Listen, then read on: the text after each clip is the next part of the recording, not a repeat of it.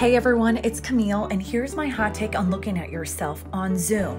Now let's say you're in gallery view, you're going to be tempted to look at yourself, but your audience member just thinks you're looking at some random corner. So go up to speaker viewpoint, position yourself right underneath your computer's camera, and you're looking right at them. Now if they're sharing their screen, go to standard. Then position your video thumbnails right underneath your computer's camera. Look at them if you can, but if you keep on getting tempted to look at yourself, then position yourself right underneath your computer's camera. Then you're good to go. The engagement of that video conference is so much better.